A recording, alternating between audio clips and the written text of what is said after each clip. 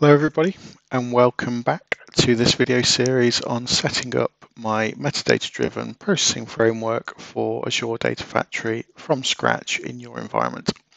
This is part 6, and what we're going to do in part 6 of this video series is looking at creating a service principal within our Azure tenant and actually deploying the data factory that we need to run the framework itself.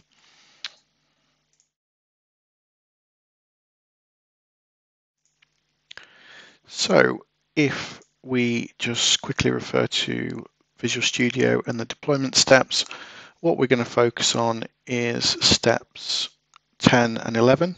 And what I've done here is I've described them as creating a service principal for the data factory deployment, and then also creating a service principal to execute the data factory pipelines themselves. Now, I'm going to cheat a little bit. I'm actually just going to use the same service principal for doing both of those operations. I'm just going to create one service principal. I'm going to make it an owner on the resource group, and then I'm going to use that for both. I'm sure your security will be far better and not as lax as that, but I'm just going to cheat and use that same service principal. So what we need to do is in our Azure portal, I'm just going to go to Azure Active Directory, and then I'm going to go to App Registrations, and I'm going to create a new registration, and I'm going to call this Framework SPN. This only has access to the single tenant, and then we're just going to provide a redirect URL, not that it's actually going to be used. And what I'm going to do is I'm just going to grab Notepad and just start pasting in a few of these details as I do them, because I will forget, as you've seen. Oops. So we've created that service principal, and then what I want to do is I want the client ID. Let's stick that in my Notepad as well. And I want to give this service principal a secret or a key. So I'm just going to add a new secret. I'm going to cheat and say it never expires. I'm just going to call it the default key for this SPN. And it's created that for me, and I'm now just going to copy that key from the portal. It's generated one for me for the SPN. So I've got that, and then that's all I need. You'll notice say that copy that secret before you navigate away. So yeah, that's fine. I'm then just going to come back to my Azure Active Directory, because there's one other thing that I'm going to need here, and I'm just going to grab it while I think about it. In the Properties blade, I want the tenant ID, so the ID of the Azure Active Directory instance that I'm using. I'm just going to drop that into my Notepad as well. So that single SPN is what I've created that I've called Framework SPN. So that kind of covers off points 9, 10 and 11 there. So I've created that, and what I'm going to do is I'm just going to grant that SPN permissions to my framework resource group that we've been creating and working on. So I can do that via the access control panel, and I can go to role assignments. Let's add a new role assignment. I'm going to say it's an owner. I say because I'm cheating, I'm being a little lax. I'm just going to paste in that service principal name and save that. So that one service principal I've created is now an owner on the entire resource group. So all the resources that are in there, it'll be inherited from the resource group level, and it'll be an owner on those resources as well. So I say cheating a little bit, but I'm sure you can create a more granular security model in your environment. So next up, I actually want to focus on step number 12, actually deploying the data factory. So in my development environment that is connected to the GitHub repo where you've got this solution from, the data factory and all its artifacts are already in there. So the the data sets, the link services, and importantly, the pipelines that make up the framework. So what I want to do is I want to take those artifacts that you've downloaded from my GitHub repo, and what we're going to do is we're going to use this PowerShell script to now publish them to your Azure environment, to your data factory. So I'm going to use the PowerShell integrated scripting environment. There's obviously lots of ways that you can run PowerShell now. Go your own way. I quite like the ISE, so I'm still using it. So things in here that we need to populate is the resource group, which I do believe I've called it exactly the same thing. Yes, I have. Good. The data factory, which I can't remember, I've called it Framework Factory 01. So let's stick that in. It is in the Azure region of UK South.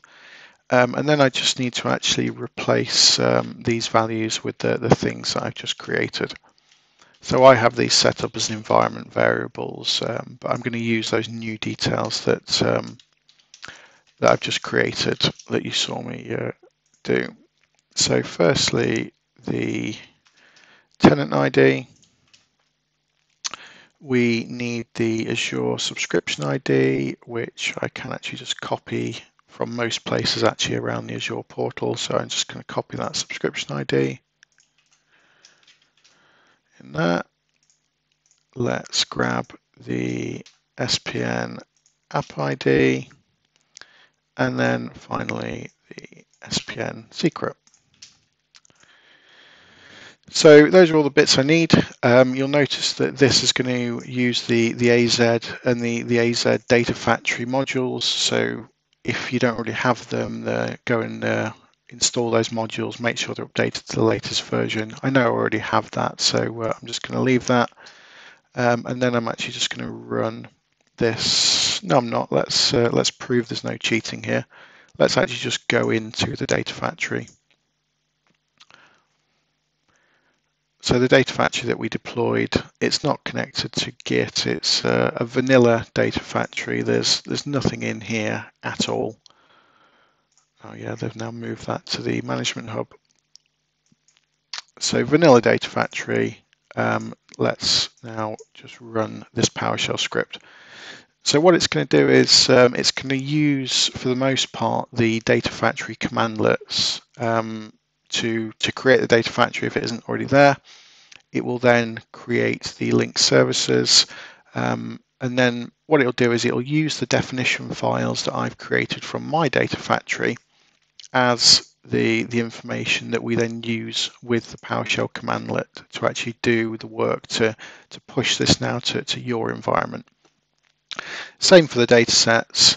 For the pipelines, it's not using the data factory commandlet at the moment. There's a bug in there with the wait activity expression. So instead, I'm just using the new Azure resource one, which actually hits the API, which will allow that to work with the definition file.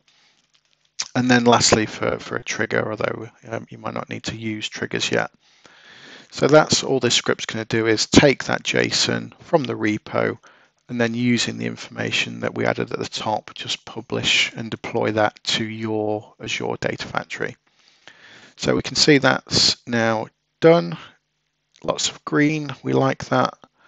So if I come back to this data factory, if I just do edit, and then let's just refresh. So we now have my data factory. I've got the pipelines in there.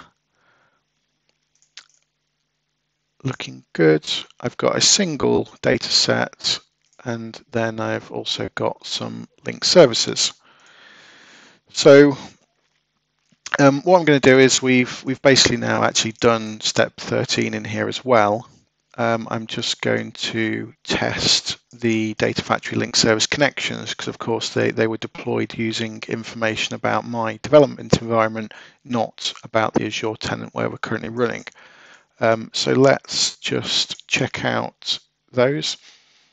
So the support database, let's not start with that one. Let's start with Key Vault. That'll be better. So I don't want key vault information that's entered manually. I want to go and get that from the subscription where this data factory is running, which is that free trial subscription that I've created. And if it looks at that, it finds my framework keys key vault. And you recall that a few videos ago I added data factory using its MSI, using this value here basically, as it's now got that added as in the access policies of that key vault. So I can do a test connection. That's now working. So I'm now going to apply that with the context of this local Azure environment that I'm working in. Next up, let's do our database, and I'm totally going to forget the names of the secrets that I added. So I do want to use Key Vault. I'm just going to use my keys link service. The secret name is the thing that I need to change here, which I can't remember. So in my Key Vault, the secrets that I added, I want the SQLDB connection string, obviously. That's the secret name that I want. And you remember when I added that secret, it had the SQL authentication details embedded in that connection string that we created. So I can do a test on that, which is failed. Good. Firewall issue. Okay. Interesting. I'm just going to apply that, although it's failed. So the problem that we've got is that the Azure SQL DB, you recall when I added the firewall rules to allow my client, my local laptop, to connect to the SQL DB. I now actually just need to go in here and say any other Azure services can also access the SQL database, which is this one just here. They've changed this panel recently, I think. So that means that then any other Azure resources, they're not going to be blocked by the same firewall rules. Good, not scripted. I'm doing this just the same as you are.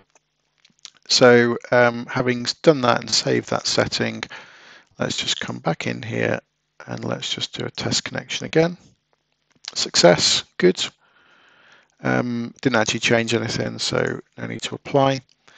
And then lastly, the link service for my Azure Function app. I don't want it manually. I'm going to find it from my subscription, from my free trial. It's found that one.